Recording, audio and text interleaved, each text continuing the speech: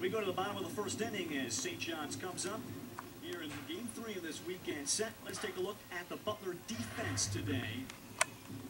And for Butler, they'll have Marcos Calderon in center field, Austin Miller in right, Michael Freeze is in left, and the same infield that they've had with Seniak, Boney, Moranto, and Wojciechowski on the infield, and Will Amador doing the catching. And for St. John's batting order today, Alex Caruso leading it off. His average up over 300. Brent Dennis getting the start today in DH. That's the one change with Wayman, Harris, Medeiros in the middle. Michael Donadio, the freshman. Zach Loricella in right field. Rob Knights at third base, and Tyler Sanchez doing the catching. And St. John's will face 6'3" junior left-hander Eric Stout from Wheaton, Illinois. He was the lone Bulldog to make the preseason All-Big East team. He leads Butler in strikeouts with 36, making his 9th start of the season. As he deals here low to Caruso. In his last start, a win against Seton Hall for Stout. 6 innings, 5 earned runs, 6 hits, walked 4, but Butler able to pull out the series victory against Seton Hall. A big victory for the Bulldogs in the first conference weekend. And Stout in his 3rd season as a weekend starter for Butler. In 3 different conferences. 2-0 pitch is a strike to Alex Caruso. So he's been through the battles from the Horizon League as a freshman, the A-10 last year as a sophomore, and now the Big East. 2-1 pitches ripped to left center field. Falling fast, that's a base hit in front of Calderon. And Calderon boots it, and Caruso will easily coast it to second base to lead off the first inning. We'll check on the scoring. Good solid hit by Alex Caruso on that outside fastball. Stayed contained with it, drove it into left center. Snuck by the outfield a little bit, but I'm pretty sure he would have had a double no matter what. It will be a double for Caruso.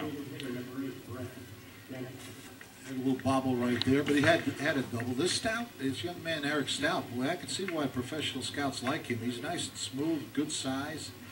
Seems to have good movement on the fastball, but he gives up a lot of hits. So that tells me that probably he's up in the strike zone a little bit. He's got to be the master of low, like James Lomagino was the other day in Friday night's game against Butler with 10 strikeouts. The master of the low fastball. Here's Brent Dennis, the DH today, and the pitch in the dirt blocked by the catcher Amador. As Amador walked out to Stout to change up the signs. So St. John's 18 hits through the first 2 games, adding another, and Brent Dennis back in the lineup, making his 13th start of the year. He's at 288. He started off the season red hot, but St. John's was not able to find a consistent option at the DH. So it's his turn today against the lefty as he squares to bunt and takes a called strike. It's 1-1. Well, it's been a good option for Coach Blankmeyer in a designated spot. He used Ty Blankmeyer on Friday night. Had a left-hander who was a little slow to the plate. Ty brings good base running ability to the table. Brent Dennis has been a solid hitter. Dennis squaring again, and he takes the pitch low. He laid off of it, and he's ahead in the count, 2-1. Brent, a junior from Burnt Hills, New York. The back half of his freshman year was excellent. He was initially slated to redshirt, but St. John's had a need, and he participated on a team and started and went all the way to the Super Regionals. 2-1 fastball laying off of it is Dennis. He's ahead 3-1 against Eric Stout. And in talking to his coach Steve Farley about Eric, he is getting a lot of attention from scouts because he can reach 90 in the early innings. As a left-hander that goes 6'3", we'll see his slider today too. As the 3-1 pitch in there for a called strike, that was the slider. And the count full as Dennis thought he had ball 4. Wow, I thought that was pretty low, to tell you the truth. You know, we've had some umpiring here was calling a lot of low strikes the last 2 days. They switch each day. This is Tippy Wabash, the home plate umpire today. Payoff pitch is Dennis able to foul it back.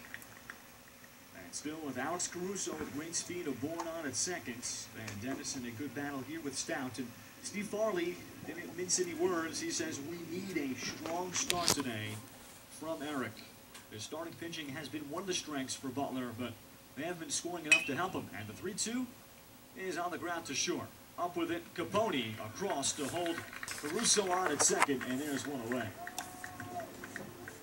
Well, he failed to move him along. They tried to bunt, but it was a couple of pitches that were balls. Coach Blank might trying to have an early lead.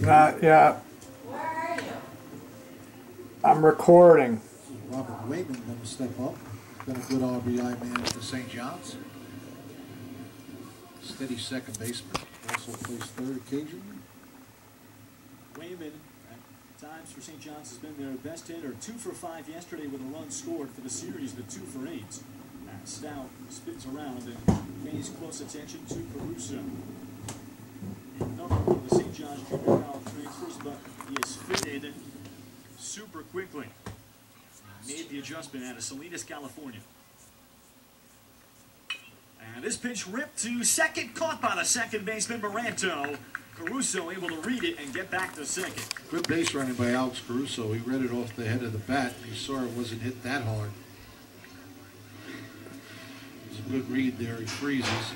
You can see that. And goes right away. Back to the bag. Good base running by Alex Caruso right there. So the RBI is up to number 44, first baseman Matt Harris. Another junior JC transfer. There are 7 of them in this St. John's team. And they've all been needed for Ed Blackmeyer to produce instantly, and Harris has been able to do that. Harris's number is up to 294 this season. He has started all but 1 game of the year with a couple of home runs. Team leader at 24 RBI. And a good day yesterday after an 0 for 4 Friday night as he sees another curveball bending from a strike from Eric Stout. Got a nice hit yesterday to center field, the key RBI in that ball game. Made a great defensive play Friday night in a save on a comebacker for 2 out and 2 runners on in a tight ball game, 3-1 St. John's. And the pitcher bounced the ball to first base, and he made a great scoop to close down the game. 1-2 pitch fouled back there by Harris. And St. John's defense has been one of their strengths, as opposed to the Butler Bulldogs today, that they rely so much on pitching and defense, and Steve Farley makes that be the priority of the program. That is the Bulldogs' identity. They have not defended as well as he would have liked. This one, it kind of took a funny hop, and it goes into left field, a base hit. Caruso makes the turn, and he'll score. Somehow that ball changed directions, and I don't think it hit the bag either. It's 1-0 St. John's. That was a 6 ball in the side pocket with a lot of English. Right off the end of the bat. It fooled the third baseman, who's a very good defensive player. You can see it right off the end of the bat. English, and it sort of fools him and spins backwards. The shortstop, number 2. It's like a 6 ball in the side pocket. There we go. Wow. A shot maybe the Black Widow would be proud of, Bobby. Here's Jared Medeiros, the reigning Big East Player of the Week. And a curveball breaks in for a strike here to Stout. I think if you tried 1,000 swings, Bob, even if Ichiro tried 1,000 swings, I don't think you can do that again. That was a tough one to read. Wow. And Stout with the slider that Medeiros swings over the top over and misses. It's a 2 strikeouts. And Medeiros has found his groove as a Johnny, a junior from Hialeah, Florida, that started out his career at Miami. Hit around the Mendoza line, had to transfer to Santa Fe College at the junior college levels. A chopper to third, and it's fielded foul by Mike Siniak. And it's still a 2 strikeout. What's been the difference that you've noticed about Medeiros? Medeiros is solid defensively. Yesterday there were 4 double plays. Pitcher's best friend to quell some Butler rallies in that ball game. Plus offensively, he's been a consistent threat through the entire season so far. But he's the key ingredient for St. John's success this year as opposed to last year. There goes Harris, the 0-2 pitch outside, a ball thrown at the second is not in time. Stout nearly had his head taken off the pitcher because his catcher Amador threw down. And Stout basically had to duck out of the way, as if he was trying to dodge a cannonball. Good reactions by Eric right there. He almost had to eat that one. That was Good jump by Harris, left on lift. See that? He just went on left at first base. Stout's about 135, 140 to the plate, which is adequate.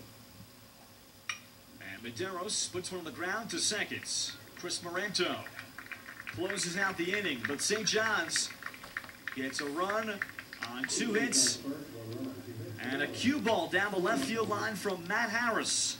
It's 1-0 St. John's as we go to the second.